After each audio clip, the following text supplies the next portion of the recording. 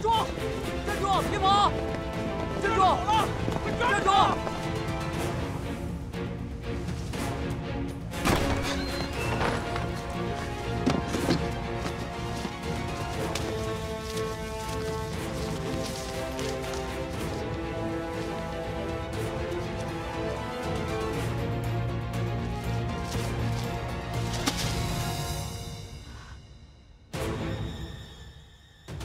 陛下，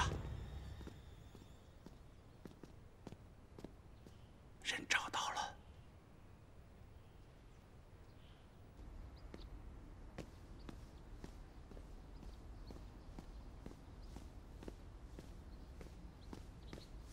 元帅，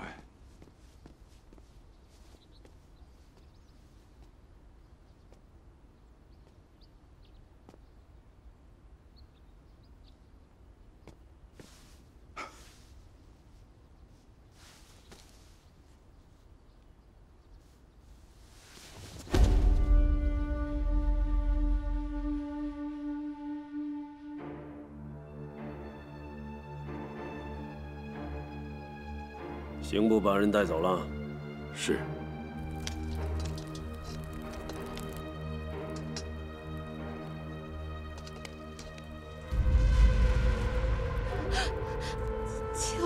齐王妃，是齐王妃试图谋害太子妃，事关重大，事关大王，你要是有意于不实，九族服诛。王妃她先出宫了。陛下，他跟臣就说了这一句话，要宣齐王妃吗？齐王妃要是没有选错，这是本打算安在他身上去的，是吗？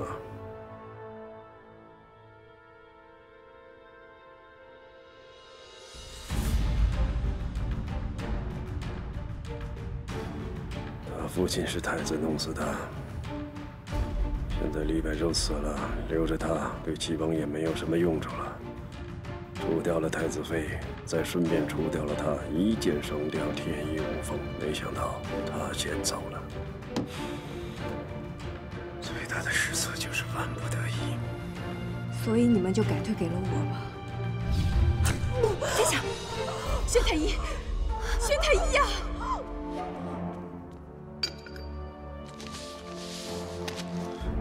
那个工人孙氏，你到底受的是谁的指令？这还用问吗？陛下，没看到他是谁请的吗？不是妾，不是妾，陛下。让罪人准备供述。陛下，妾冤枉啊！是有人，是太子处心积虑陷害妾跟大郎啊！真说是贵妃了吗？贵妃着急认什么？陛下，陛下，陛下是真要舍弃妾了吗？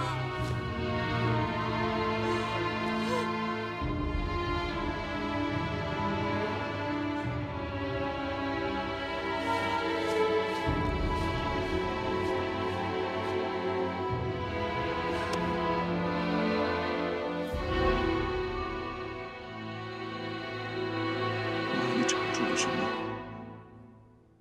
不论跟谁相关，这一次，臣都不想再心生愿望了。陛下能够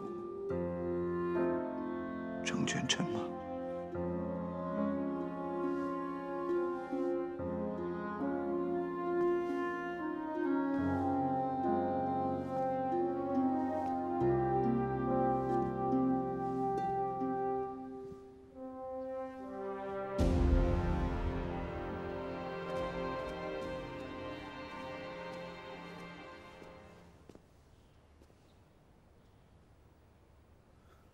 孰存孰去，孰保孰弃？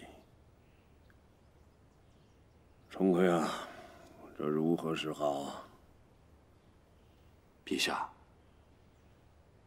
这事是臣做错了吗？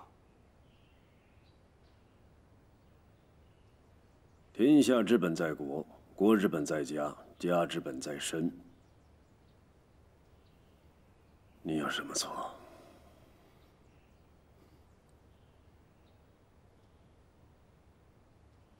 登华宫。是。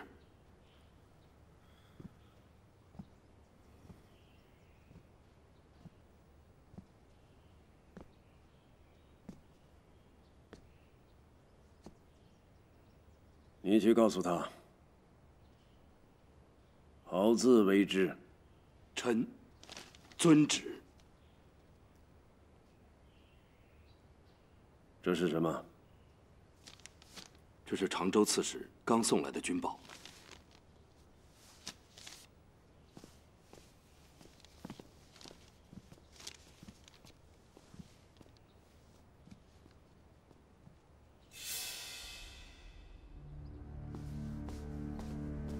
殿帅，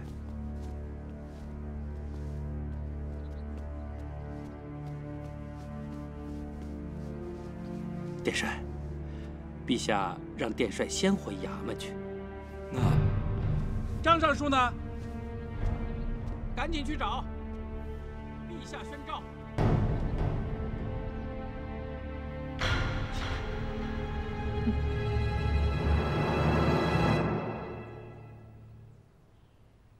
才嫁到我家半年，朕实在是对不起卿啊。近2日多事，现在才能向卿当面道爱。陛下，死生面前，我等凡人何其无礼！可同时为人父母，朕对卿无话可说。陛下，太子妃殿下他实在是，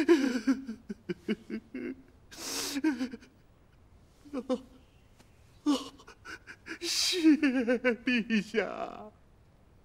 后事，朕一定会处理好。朕已经通知礼部拟定丧仪，也会给他拟定美事。是，臣代太子妃殿下谢陛下隆恩。弑君元凶，也一定会按律严惩。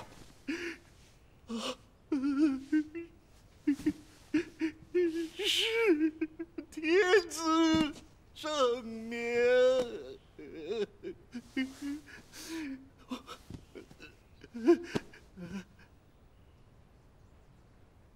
张尚书，还有一事，本应昨天早朝朕就该说，卿既然现在在这儿，朕也就一起问问卿。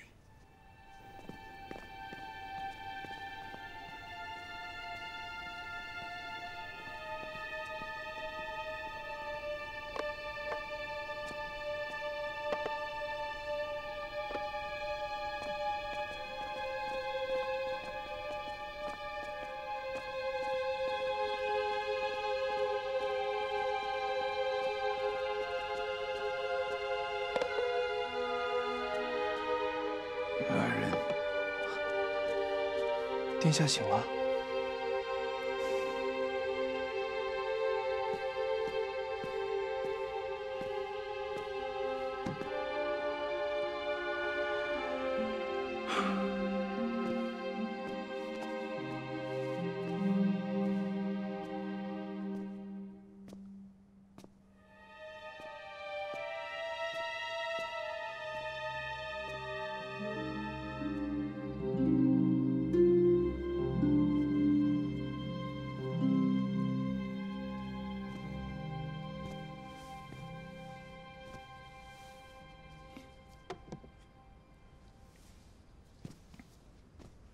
越来越放肆，怎么能放在这儿呢？拿下去。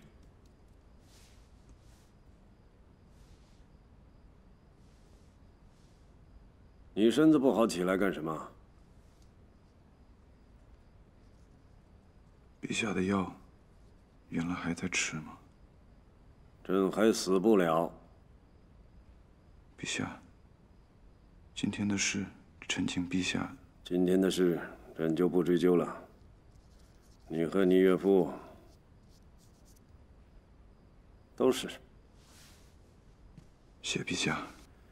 但是你的宫人是，他目无君上，放肆之极，臣一定会严惩。那倒不用，自有国法严惩。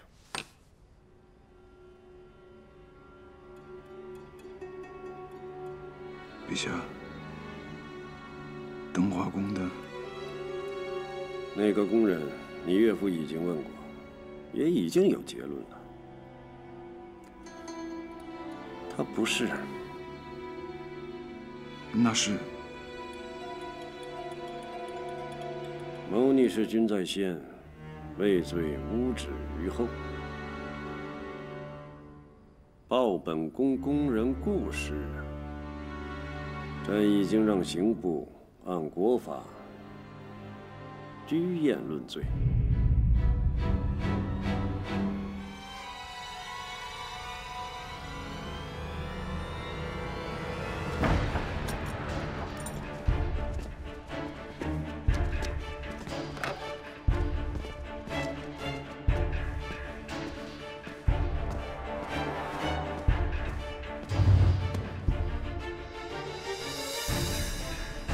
让上说，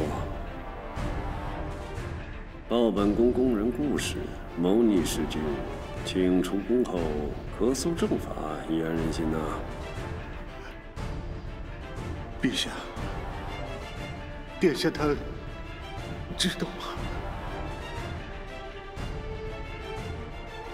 还有一事，本应昨天早朝朕就该说，请既然现在在这儿，朕也就一起问问请。是，请陛下设问。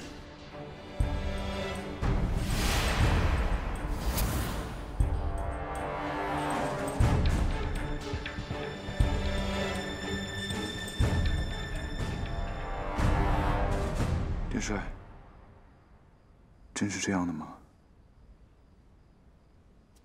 你是在质疑张禄正，还是在质疑朕？臣不敢。可是什么？太子妃是张禄正的女儿，你把罪人交给他，你觉得他会秉公判断？怎么？一旦结果不合你意，又心生愿望吗？臣不敢。可是什么？今天你是跟朕怎么保证的？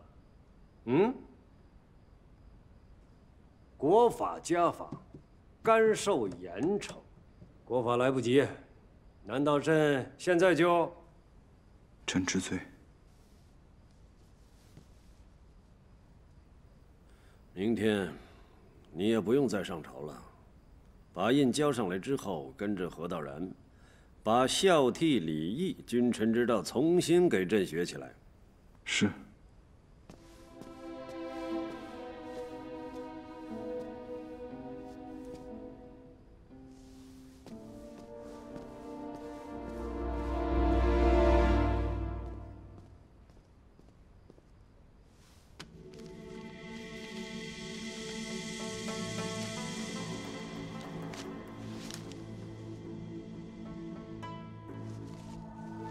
原来顾逢恩早就到军中了，顾司林居然一句请示都没有，就这么把他儿子留下了吗？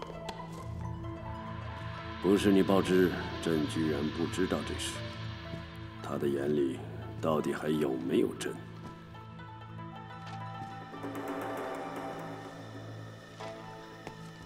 陛下，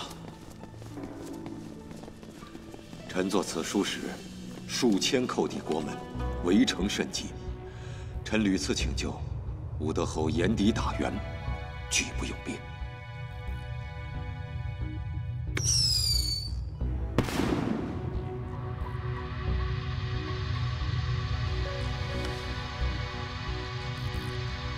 得卿前书，知所缺马之早底，彼复有何疾口？此赤底日，勿令其引军速解道悬。然察其属言行，臣恐其非未战，实为挟寇自重，贪功恋战。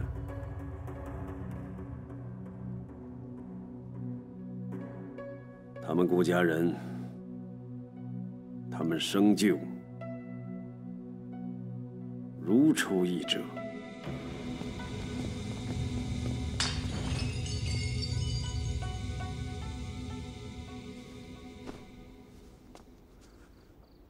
你知道这事，张尚书是怎么跟陛下上报的吗？是的，殿下。陛下当时是怎么跟张尚书说的？陛下也没说什么。陛下只是向张尚书询问了一件事。什么事？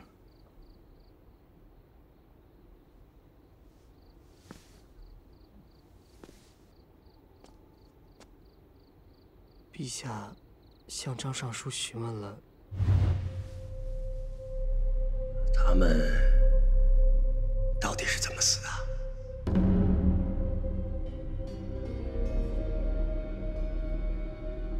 他们，陆英父子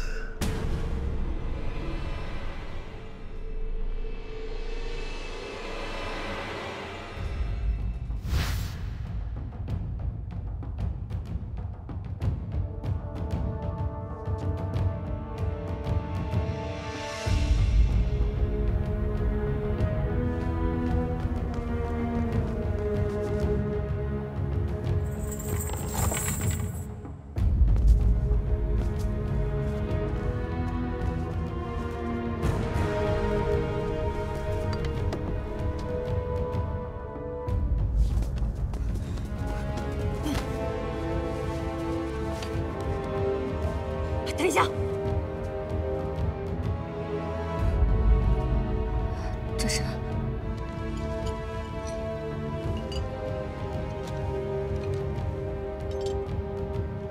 此时处置登华宫，势必难免牵连其藩。其藩有失，届时谁可约束东宫？谁又可节制藩镇？这一次，朕也还是只能先做天子了。你涉不弑君，真正的罪人不是已经找出来了吗？谋害太子妃及腹中皇孙。张尚书，那是你的女儿啊，是你的至亲啊，你连她都要背叛了吗？证据确凿。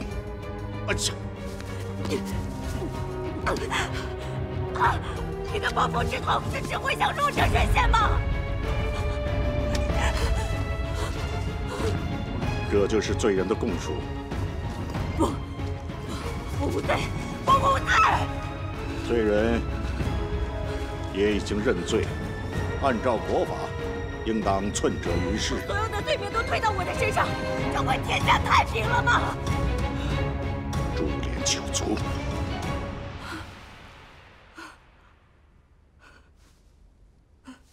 九族，我哪里还有九族？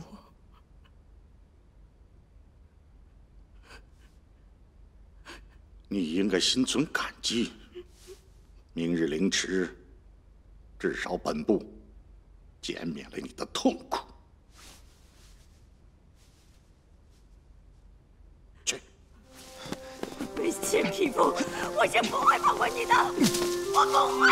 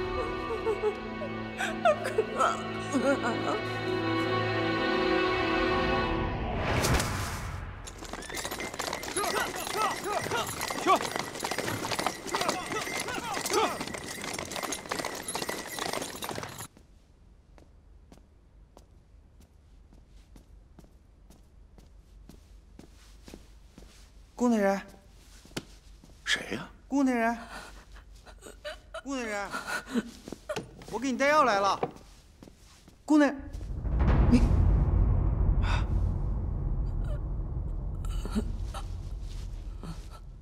哎，顾大人，拦住他，别让他进来！顾大人，顾大人，让开！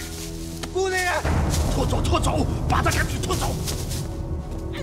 你们，爹，继续！你快把他给我放了！你喊什么你？是他杀死了太子妃，你的亲姐姐。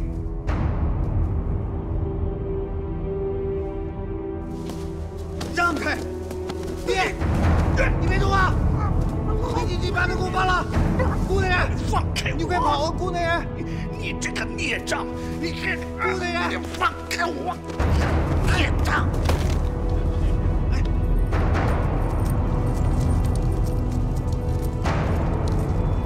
姐夫，姐夫，姐夫，姐夫，你快救救他！姐夫，姐夫，姐夫，姐夫，不关他的事啊！哎，殿下，臣，你让开吧！滚开！他还有气儿。殿下，这个人殿下不能带走。殿下。殿下，现在就进宫告诉他，人我带走了，看这个中书令他会不会给你。殿下，臣吹啊！自己的女儿都能够出卖，女婿算什么？儿子又算什么？殿下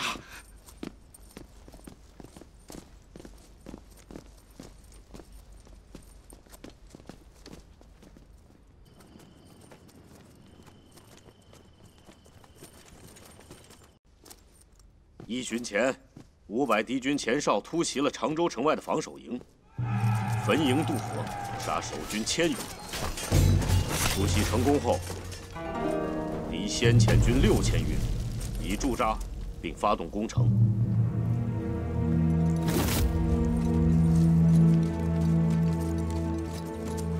敌军是怎么绕过北大营的？他们直接翻越了北大营西侧的回雁雪山，寇抵国门。常州刺史李明安请求大营驰援，合围夹攻。我奉将军令，携5000军至此。日前所发军令，还望诸位。杨都尉，敌方后援呢？暂未探明有后军发动。既然这样，为什么不开战？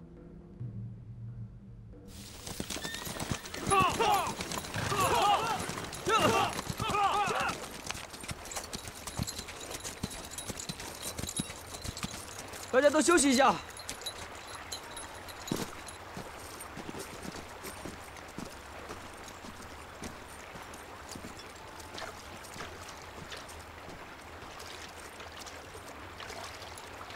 小衙内，这都找了1天了，军营的这帮兄弟，这一次估计是凶多吉少。活要见人，死要见尸。小衙内，有情况！小衙内，你看，小衙内，这就是我们要找的兄弟。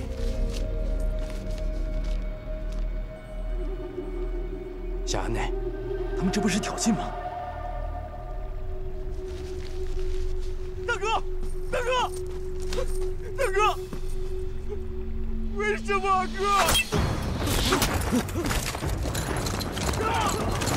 迎宾，快！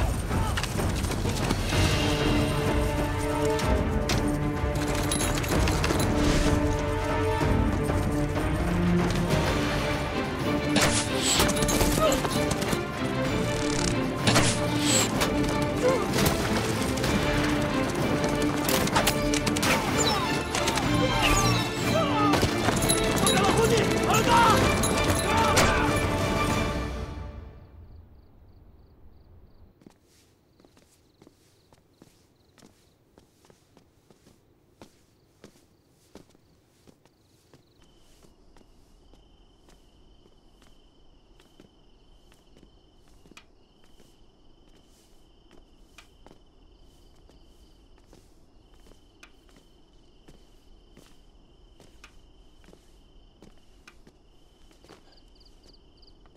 大师，这是？施主请稍后，贵人随即就到。老僧告辞。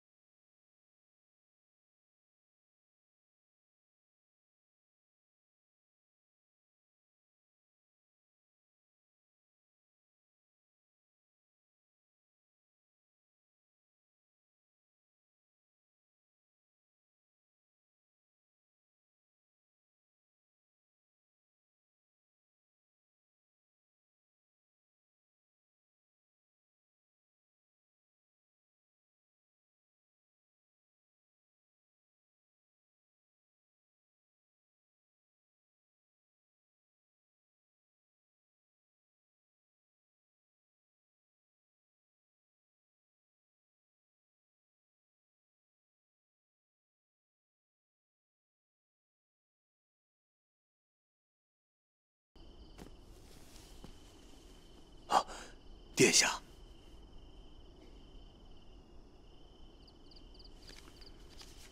不用跟着了，把这个送进宫去。是。殿下此时召臣是要？不是召，杜十郎，我是有事要求你。臣不敢。可是，为什么会是这里？出了些事。我那里说话不方便，何况我也确实想来一趟这里。请问殿下，究竟何事？这一次，我不是强者了。杜十郎也还会选我。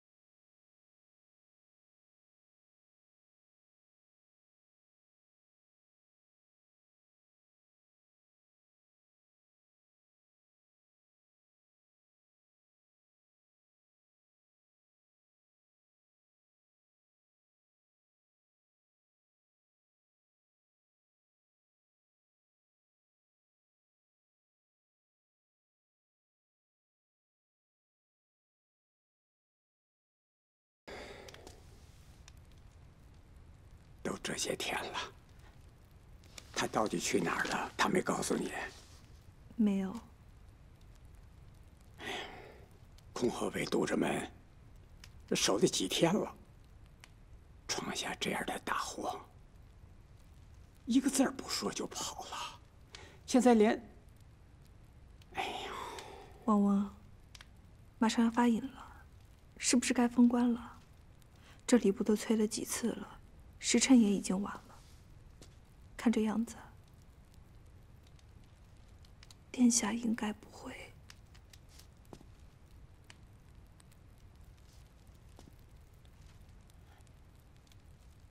封官，封官！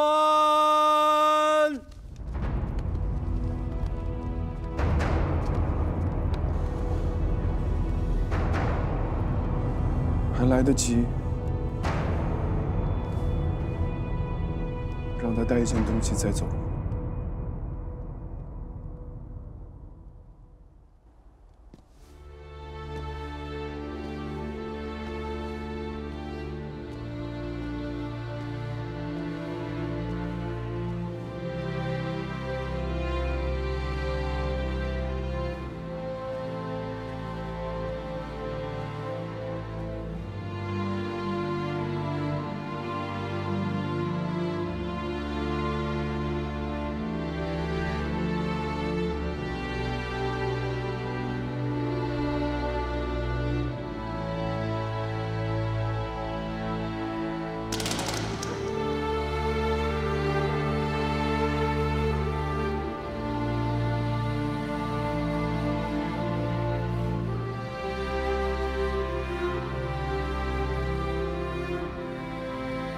明知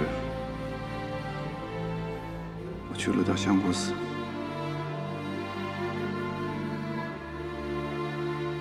我从小学儒，一直把世道看成虚妄，但是事到临头，却还是忍不住临时抱佛脚，厚颜去恳求佛土的慈悲。爱欲之人犹如执炬，逆风而行，必有烧手之患。一切有为法，如梦幻泡影，如石火光，如水上泡。云何于中不惧不惊？云何于中生嫉妒心？可是我大概没有慧根，明明知道慈悲无量，苦海无边，却还是期盼轮回，期盼再重逢，期盼许给你的那些空诺可以弥补。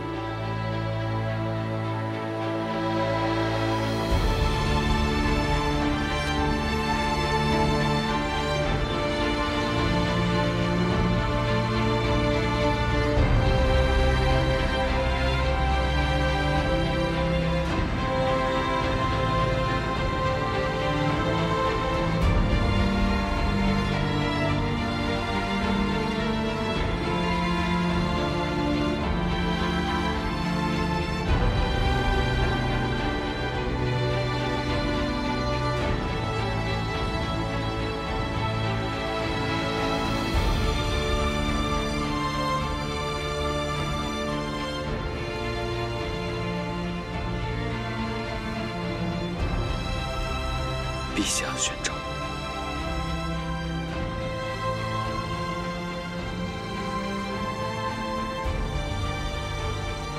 还是先把这一世的事做完吧。